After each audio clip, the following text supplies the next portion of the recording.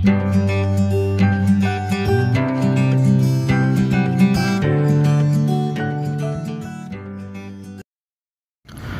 students, my name is Farindra. So in this video I am going to explain about Plasmodium vivax in mosquito phase. So in previous video I have explained about Plasmodium vivax in man phase. So people who didn't watch that video, please watch it and then come back to this video, and the link will be provided in the description box. Okay, so Plasmodium vivax in mosquito phase. We know that this Plasmodium vivax will occur in two phases, one in human being and another one in mosquito. So that phase is called as Plasmodium vivax in man phase, and now this phase is called as Plasmodium vivax in mosquito phase. So what happens in the mosquito? So what is the role of Plasmodium in mosquito is called as Plasmodium vivax in mosquito phase. So let us have a brief and complete information I'm going to explain in this video, so please watch this video till the end. Okay, so you can understand clearly. So I already done a video upon this Plasmodium vivax in mosquito. So I have gained some more information regarding this Plasmodium vivax in mosquito phase. That's the reason I'm re-uploading this topic. Okay, so let us consider a female Anopheles mosquito, right? So this female Anopheles mosquito will go and bite the malaria patient. So who is the malaria patient? Malaria patient is the person or a human being where the Plasmodium vivax in man phase has been occurred, right? So Plasmodium vivax in man phase has occurred in that particular human being, and hence that patient is attacked with a disease called as malaria. Hence that person is called as malaria patient. Fine. So now when this female Anopheles mosquito will go and bite malaria patient, then what will happen?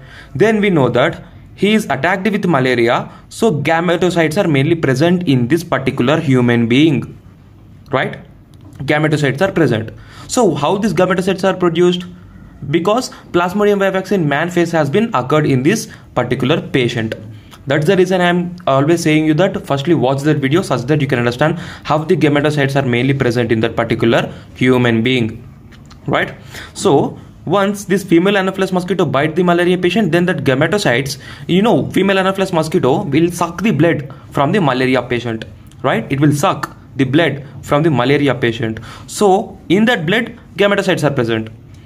See, male gametocyte and female gametocyte both are present. So that male gametocyte and female gametocyte, which are mainly present in the blood of malaria patient, will enter into the gut of female Anopheles mosquito, because it is sucking the blood from the malaria patient. Okay, so from the gut of the mosquito, it will enter into the crop of the mosquito. Which one? These gametocytes, right? So as these gametocytes will enter into the gut of the mosquito, then it will enter into the crop of the mosquito. For human beings, half the stomach is there. Similarly, in mosquito, crop will be there. Fine. And once these gametocytes enter into the crop of the mosquito, then the Plasmodium vivax in mosquito phase begins, right? So how many stages are there? 4 stages are there. So what are they?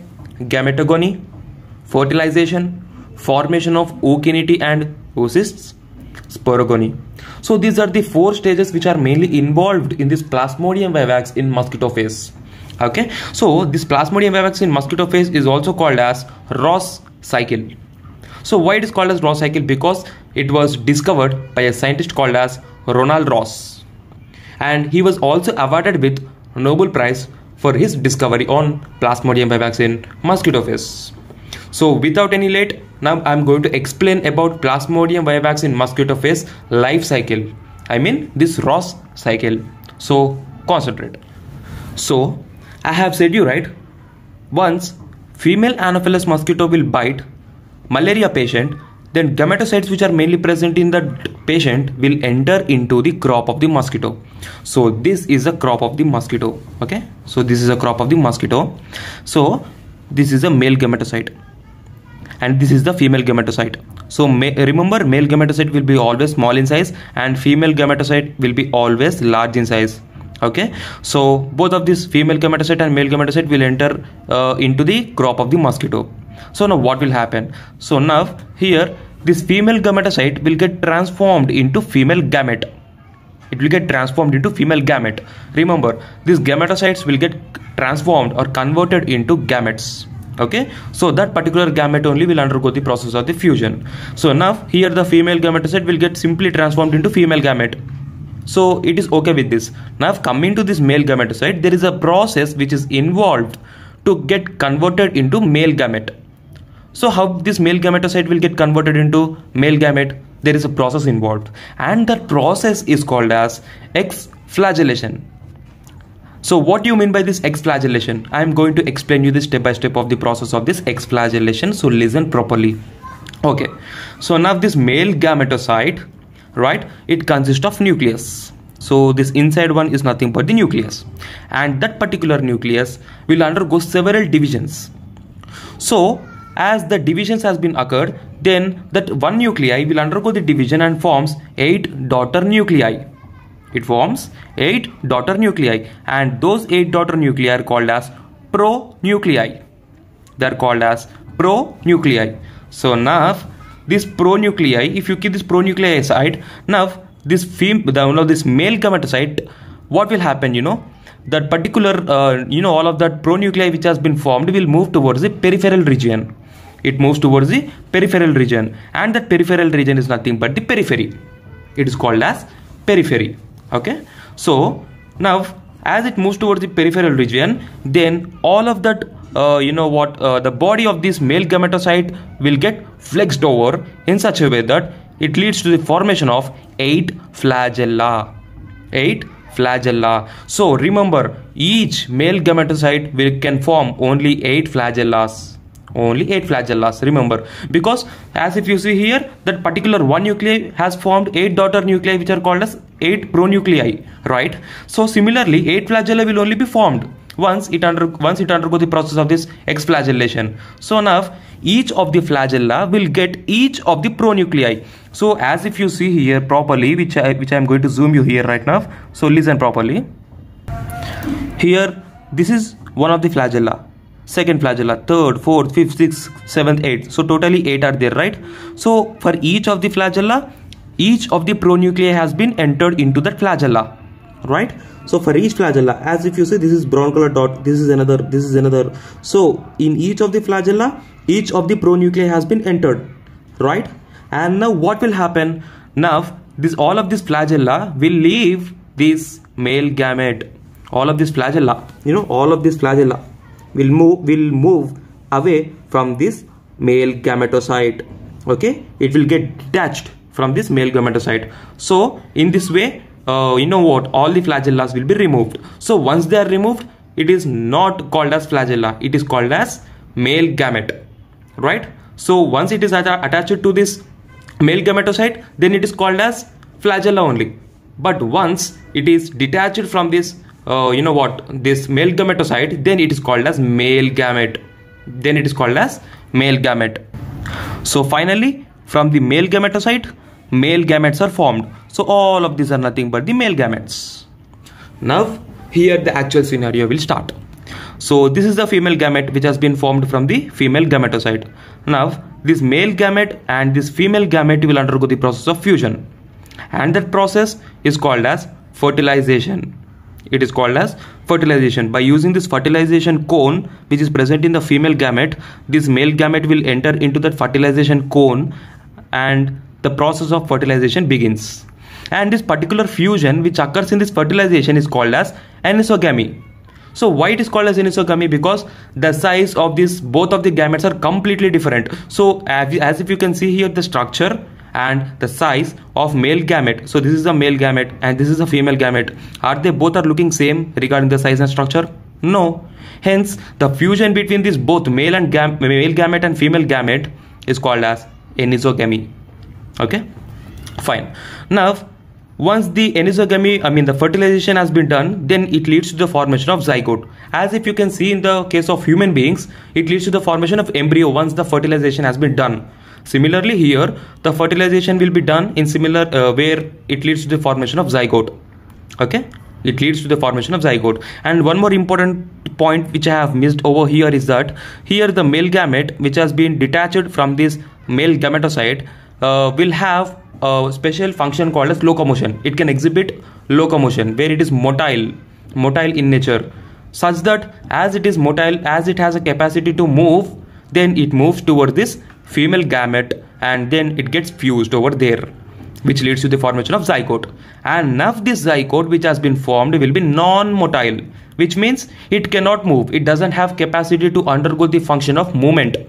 It cannot move, which is called as non-motile, right? So as it cannot move, then it will be inactive for certain period of time. Then after 18 to 24 hours, this particular zygote, which is non-motile in form, will get converted into vermicule. And this vermicule is also called as ookinete. It is also called as ookinete. And now this ookinete which has been formed from the zygote is motile, right? So the zygote is non-motile, and now this ookinete, which is also called as vermicule, is motile in nature.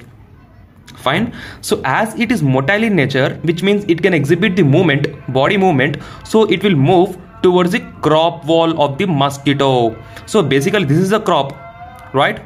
And it moves towards the crop wall of the mosquito and it will get settled over there for a particular period of time, right? And now what will happen?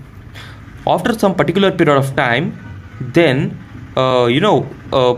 50 to 500 oocysts will be developed, right? 50 to 500 oocysts will be developed. So why it is called as oocyst?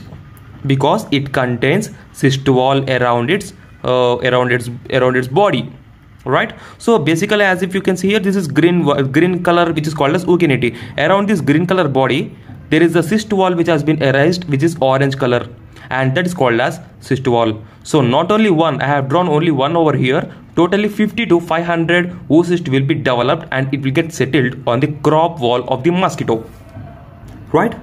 So now here, this particular oocyst contains nuclei, right? And now this nuclei undergoes a reduction division, which is meiotic division, and that meiotic division will be followed by mitotic division. So by this you can understand both meiotic division as well as the mitotic division will be done in such a way that the number of nuclei will be increased, and to all of these nuclei there is a cytoplasm which will be surrounded for each of the nucleus, right? As if you can see here properly, around each of the nuclei I have shaded with pencil, right? So each of the nuclei is surrounded with pencil region, and that pencil region is nothing but the cytoplasm, where each of the nuclei is surrounded with cytoplasm. And the together units, all of these are nothing but the units called as sporoblasts, right? They are called as sporoblasts. And now these sporoblasts will get developed into sporocyst inside the cytoplasm of this particular oocyst itself. Now it is further called as sporocyst. So why it is called as sporocyst? So oocyst and sporocyst, they are completely different, because in oocyst only one nuclei is present, but if you see in the case of sporocyst, that nuclei has been divided several times by mitosis and meiosis. It leads to the formation of sporoblasts. Hence it is called as sporocyst. Here the cyst will be common because there is a presence of cyst wall around it. Okay, so now several sporoblasts has been formed, right? And now that nuclei will be completely developed in order to form sporozoites. So what are these? These are nothing but the sporozoites. I mean, all of these pencil shaded things are nothing but the sporozoites, right? So from this chloroplast, sporozoites will be formed. So now the number of that sporoblast will be increased and increased. So why it is going to increase? Because it undergoes the rapid division, where many numerous number of sporozoites will get formed. So as the number of sporozoites is going to be increased, then what will happen? Then the sporocyst will get ruptured. It cannot bear more and more number of sporocysts, right? I mean the sporozoites, right? So that's the reason the sporocyst, the wall of that sporocyst will get completely ruptured. It will get ruptured. I mean it will get broken down. So once it gets broken down, then what will happen? Then inside the sporozoites are present, right? All of that will come out, right? So remember, this is one of the most important point. Remember, each of the sporocyst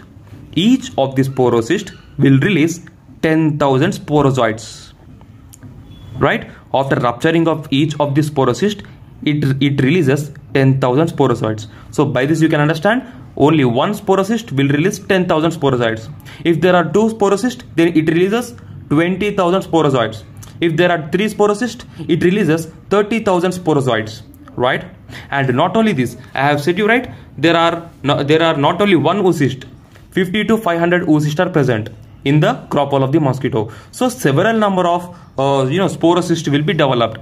Not only one, several number of sporocysts will be developed. So from each of the sporocysts, 10,000 sporozoids will be released out. So by this you can understand how many sporozoids has been releasing by each of the cycle, right? And now what are the sporozoids will be doing? Now all of the sporozoid will move to the hemocoel of the mosquito. Hemocoel is nothing but the blood of the mosquito, right? So once it enters into the blood of the mosquito, then it moves towards the salivary gland of the mosquito. Now once this mosquito will again go towards fresh human being, I mean non-malaria patient who is not affected with malaria, fresh human being, then if this particular infected mosquito which contains these sporozoids will infect human being, fresh human being, then it will release the sporozoids to that human being. Then Plasmodium vivax in man phase will begin in that particular human being, right? And now that human being will be infected with malaria, right? So this is how the process of Plasmodium vivax in mosquito phase will happen. So each and every point has been included in this video. I hope this video is helpful for you, and if you like this video, like the button of this video and subscribe to my channel, and also press the bell icon for the latest updates. Thank you.